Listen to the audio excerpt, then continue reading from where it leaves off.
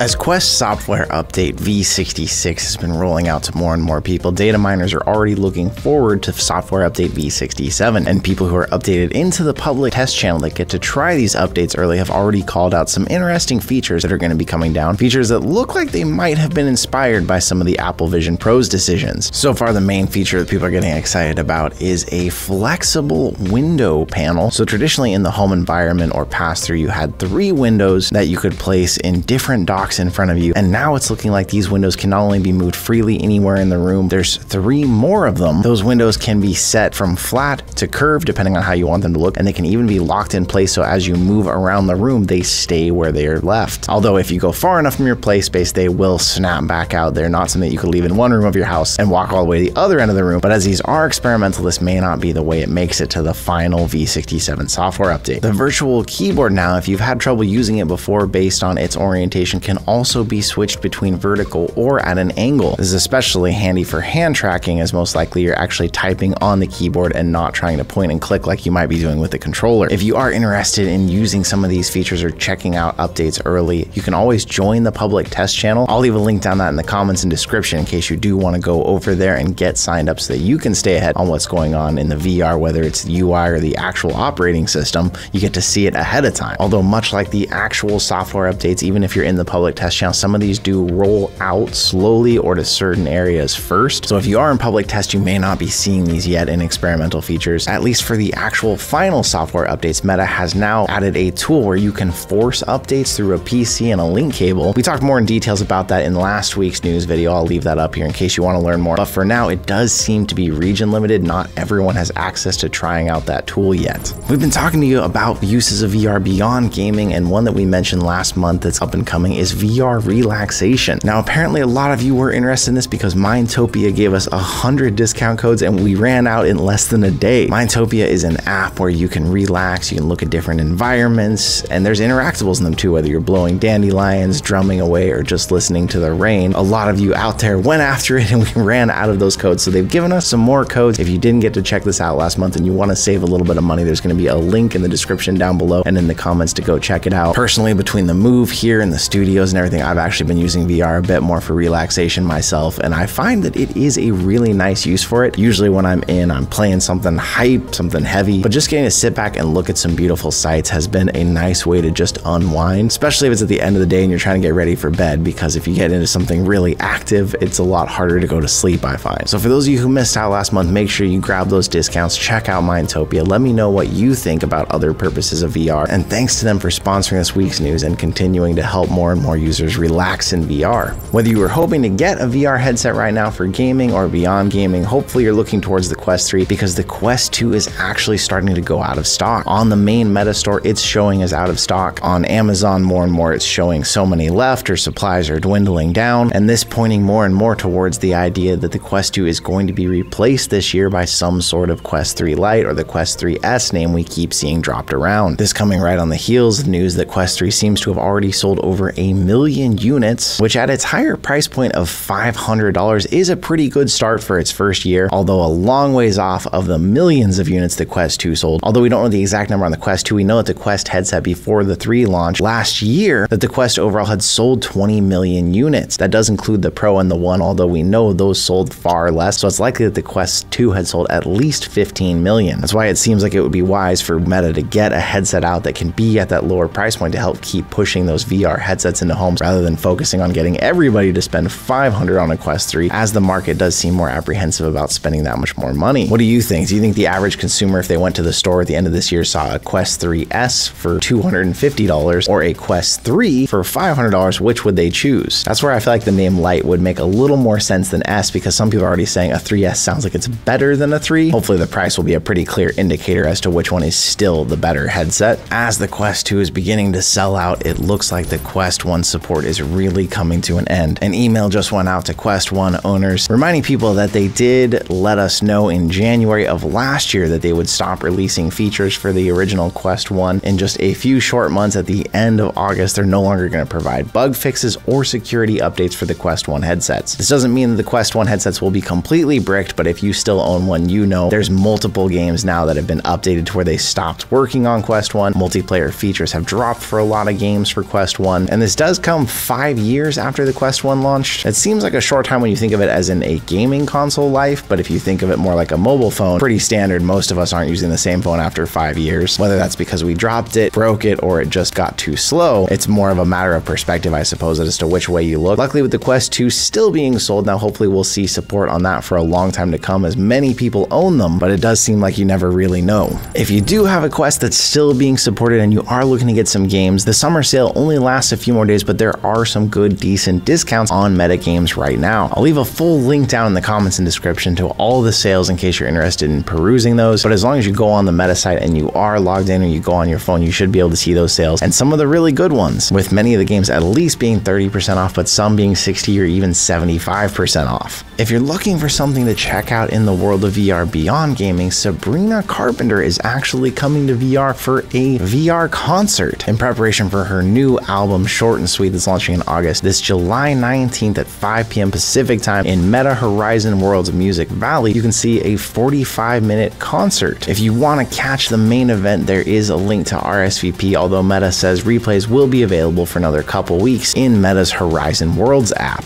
And speaking of Horizon Worlds, it has not only got its update version 168 now, it gets updates all the time, but it is about to go worldwide. A big complaint about Horizon Worlds up until this point is that it hasn't been available in many countries. Now it is going to launch to every country that is supporting the Quest. This probably means we'll see a huge uptick in where this ranks in the games that people are playing the most on the Quest, now that so many more people will have a reach into it. But it also means that if you had heard the news about a concert that you could make it to, maybe by then it will have reached your market and you'll actually be able to check things out in it. It'll be interesting to see the rest of the world's reaction to Horizon Worlds as it launches. The social app has come a long ways from where it started when I first tried it, I will say. Sometimes in the world of VR, we get to see something from the real world make it into the virtual world, and if you are a fan of exploding kittens, like you can guess I probably am, then this next news is going to be exciting, as Exploding Kittens is about to make it into VR. This is coming this fall to the Quest headsets. There's a 10% pre-order discount right now, and if you somehow don't know about this game already, it is a card game somewhat similar to Uno if you really break it down, but with all kinds of funny cards with exploding kittens that you're trying not to get because they will explode and destroy you. There's opportunities to sabotage the deck, and it's just a really fun party game if you've never tried it out. The game itself looks like it's going to follow the same kind of art style as is on the cards already, and I know personally I'm really excited because it looks like it's going to take the fun of Exploding Kittens and take it up to a whole nother level. As soon as this launches, I'm planning on having a game night with VR headsets all around a table and all of us playing it together in real life. If you missed it this week, I was actually hanging out with Q2C during the Upload VR Summer Showcase. That's when Upload VR, probably the biggest VR news website around, has exclusive titles and things they show off that are coming this year or being updated in VR. Tons of different games, a lot of indie titles, a lot of mixed reality off the beginning, and then more VR in the middle. If you missed that, I'll leave a link to the full thing over on the Q2C channel, where there was also an exclusive developer interview and announcement of a game coming from a lot of the developers of Onward that is coming to VR as well. And then to celebrate this, there's also a Humble Bundle if you are a PC VR gamer. We've talked about Humble Bundles before, but basically you get to pay a very little amount for a good amount of games, and this one is 8 VR games for just $10. You pay at least $10, so basically you can pay more. Some proceeds of it go to charity. So some people look at it as like a donation if they're paying above and beyond that, but basically you just have to pay the minimum amount to get access to all those games. A lot of Serious Sam games, but Gorn, Tentacular, a couple others too. There will be links in the comments and description to a lot of the things we've been talking about today, so make sure you check out any of those you were interested down below.